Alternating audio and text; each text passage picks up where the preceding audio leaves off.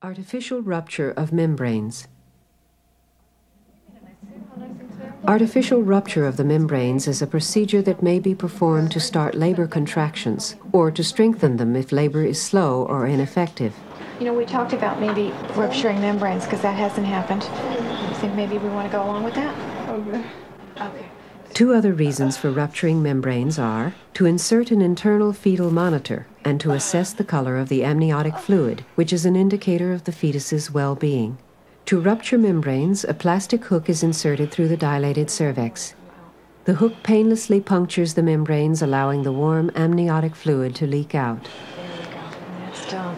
Lots of warm water you'll feel leaking out. Okay. The procedure feels like a vaginal exam. Because pressure on the cervix is no longer cushioned by the bag of fluids, it is common for contractions to gain strength after membranes are ruptured. You may need extra support from your labor attendants to stay focused and relaxed. Pitocin. Pitocin is a synthetic version of oxytocin, the natural hormone that stimulates the uterus to contract. It is sometimes used to start labor or to help it along if contractions have slowed down, for instance, after an epidural. Pitocin is usually given through an IV. A special pump controls the amount given and the rate it is dispensed. If you receive Pitocin, both you and your baby will be carefully and constantly monitored. Pitocin changes the character of contractions. They peak sooner, and many women experience no breaks in between.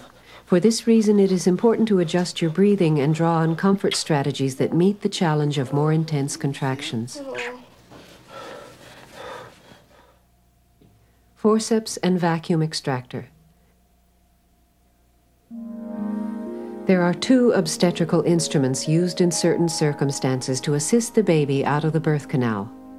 Forceps are inserted usually after an episiotomy to fit closely around the baby's head. They are necessary in some emergency situations. A vacuum extractor may be used in place of forceps. With a suction cup applied to the baby's scalp, vacuum extraction helps the baby descend during contractions. Like forceps, vacuum extraction might be necessary if anesthesia or exhaustion make it impossible for a mother to push her baby out on her own. Your own birth experience may require little or no intervention, but it is helpful to know how medical practice can offer you assistance when you need it.